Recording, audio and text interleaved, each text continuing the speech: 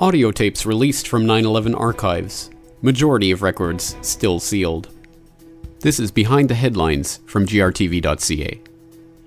As the 10th anniversary of the 9/11 attacks approaches, the National Archives has released a compilation of audio clips of air traffic controllers, military officers, and pilots recorded that morning. The release was organized by former 9/11 Commission investigator Miles Cara, who reviewed and transcribed the documents with help from Rutgers Law School director and former 9/11 Commission senior counsel John Farmer.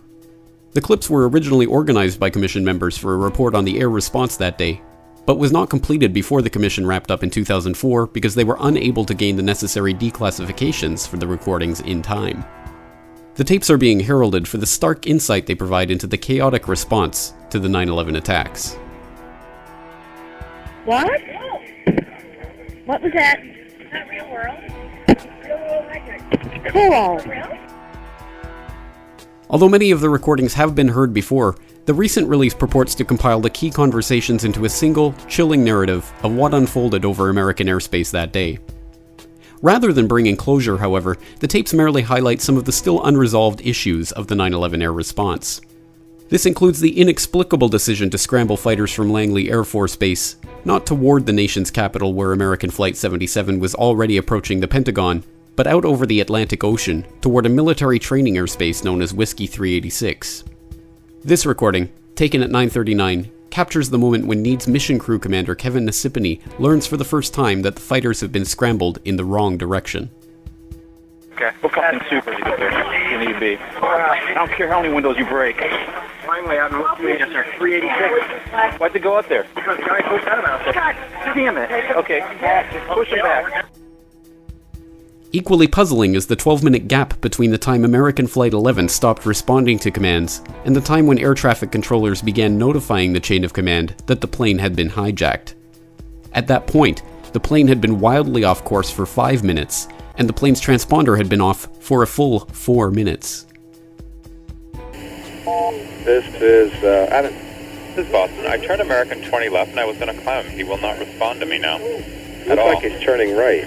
Yeah, I turned him 20 right. Oh, okay. And he's only going to, I think, 29. Okay. Low. Sure, that's fine. But he won't answer you. He's Nardo. Roger. All right. Thanks. This delayed response is in fact so suspicious that in December of 2006, experienced Boston Center air traffic controller Robin Horden went public with his assertion that 9/11 was an inside job.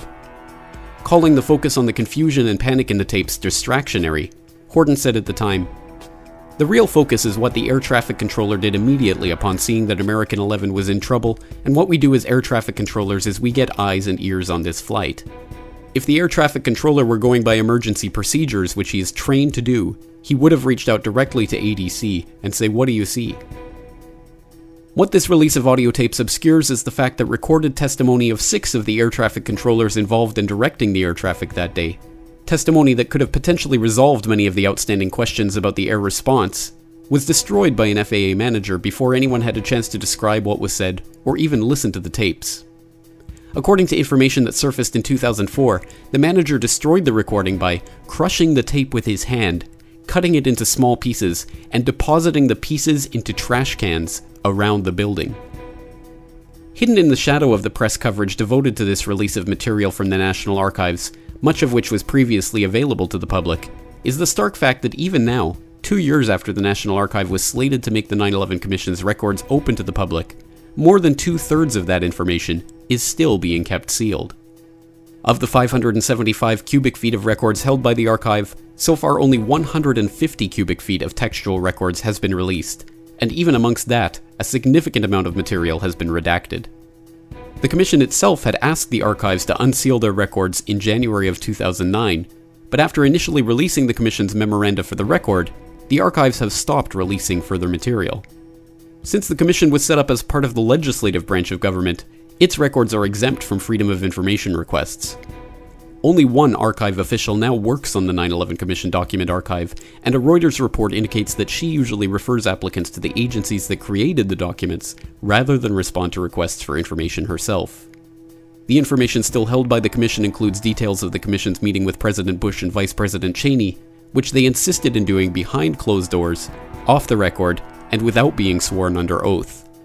To this date, that meeting remains the only time the two have ever been formally questioned about the events of the single most important day in modern American history.